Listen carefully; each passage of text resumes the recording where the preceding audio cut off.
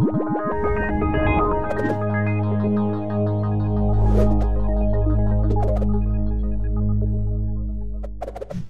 I'm Craig, and I'm a developer. This course is going to introduce you to the wonderful programming language, Python. There are absolutely no prerequisites for this course. This is intended to be the beginning of your Python journey. It's going to be awesome. I'm excited for you. Python is such a wonderful language to start with. It's been designed to be clean and easy to read. If you're coming from another programming language, you'll find the simplicity of this language just delightful. If this is your first programming language, you're in for a lot of fun. You'll get the opportunity to think in ways that you've most likely never thought before. You'll challenge yourself to grow, learn, and create in new and fun ways. Python is a general purpose language, which means it can be used to build, well, just about anything. The US government uses Python to do statistical analysis and data visualizations.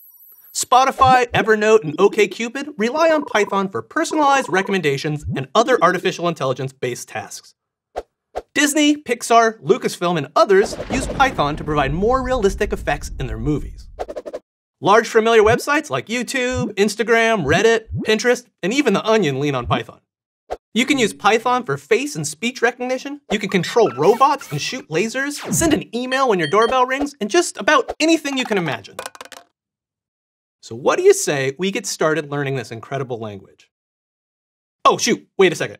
Before we get too excited, and I go too fast, I'd like to take a moment and let you get familiar with your learning environment. There's speed controls on the video player. You should totally feel free to speed me up or slow me down to your heart's content. If you missed something I said, please feel free to scrub the video back and make me repeat myself.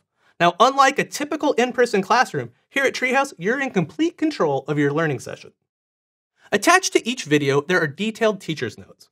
I'll do my best to point out when there's something in there that you just have to see, but try to get in the habit of checking that area for juicy bits of additional knowledge.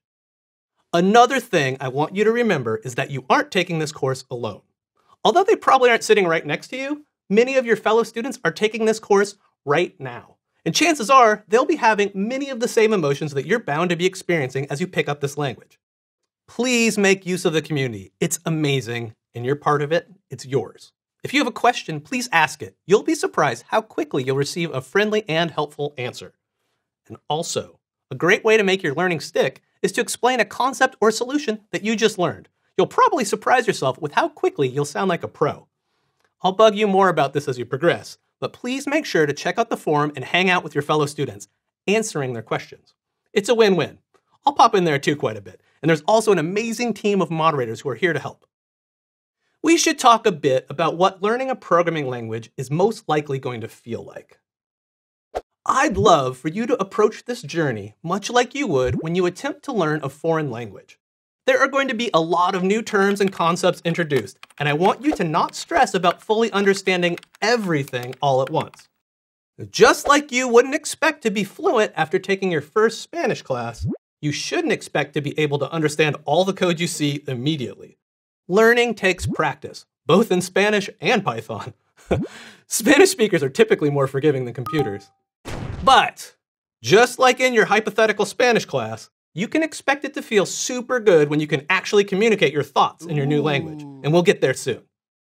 So do this for me. I want you to immerse yourself in the language. I'll point out exactly what I think you need to focus on at this part of your journey. But again, please don't worry about knowing everything.